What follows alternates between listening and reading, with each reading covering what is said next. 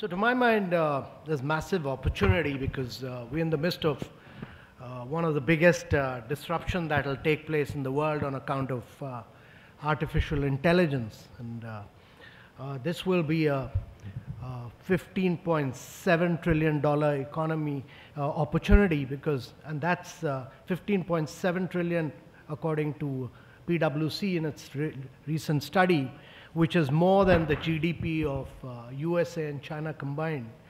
And for India, it presents a great opportunity because India is the only country in the world with 1 billion biometric, with 1 billion mobile, and 1 billion bank account. We've just come out with an artificial intelligence strategy document, which talks about artificial intelligence for all.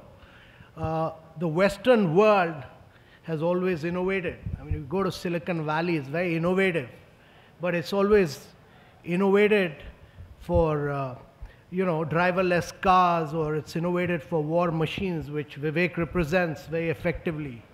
But India's challenge is, like the challenge of much of the world, is how do you provide seed and fertilizer to your farmers based on weather and soil conditions, or how do you provide access to quality health using technology, or how do you leapfrog on improving learning outcomes in education. And one of the great things about India is that data is quite owned by public entities here, unlike USA, where data is owned by Google and Facebook, and unlike China, where data is owned by Alibaba and Tencent and Baidu. In India's case, data is owned by public entities. Aadhaar, which is a biometric, so over 1 billion Indians' data is owned by Aadhaar. Or GST, our biggest, it's one tax across the country. It's like one single tax across Europe. I mean, and this is totally a digitized database. Or the new health insurance scheme, Ayushman Bharat, which is providing health insurance to 500 million Indians. 500 million Indians means more than the population of America, Europe, and Mexico put together. And that's a huge amount of data. And in India, 99.6% of Indians pay tax online. It's all digitized. And 96% of that gets settled within a period of 90 days. So that's massive, massive data. So you have huge amount of data. I mean, smaller countries like Singapore may have data, but these are small amount of data of small individuals. You have massive data. The challenge is how do you convert it into intelligent data? And that's what many of our startups are doing.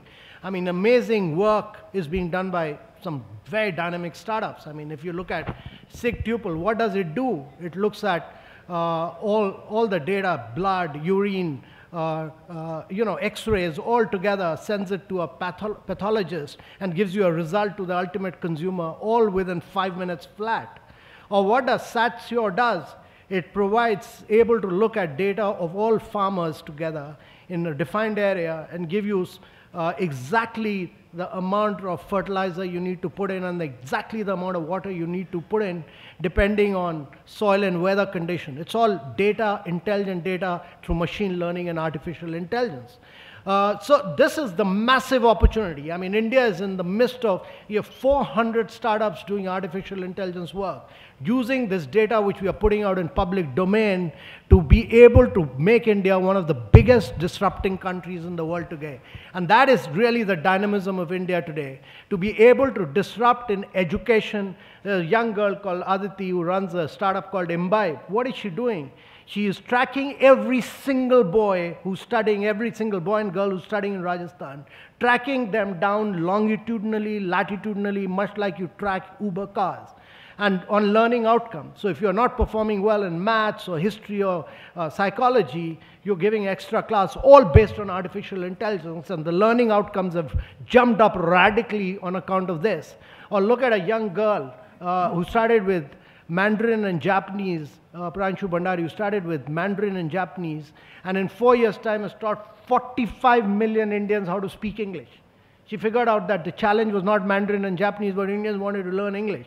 45 million Indians. No school or college has been able to do this. There's all the power of artificial intelligence. There's all the power of data being used as intelligent data through machine learning and artificial intelligence. So India is in the midst of one of the biggest disruptions, one of the biggest revolutions ever taken place anywhere across the world. And you'll see much of that progress happening. And why India is growing at 7.5% per annum year after year is because of the energy, vibrancy, and dynamism of many of these startups. When I joined my career and I was working, only 15% of the benefits that we used to pass on to our beneficiaries, many of these government schemes which go to the poorest of the poor, only 15% used to reach the poorest of the poor. Now in over 500 schemes, we are transferring money straight into the bank account of the beneficiary who takes it out using biometrics. The power of biometrics and straight into the bank account of the beneficiary. And therefore, we've done huge, huge savings, 90,000 crores, which has enabled us to spin out a number of social welfare schemes simply on the power of technology, simply on the power of biometrics, simply on the power of artificial intelligence. That's what India is doing. And this disruption, when it impacts India, it's not the 1.3 billion people of India, but it's the 7.7 billion people of the world who will be moving from poverty to middle class in the next 2 decades. And this is the big challenge. How do you transform the lives of 7 billion people of the world, rather than doing experiments around driverless cars and war machines?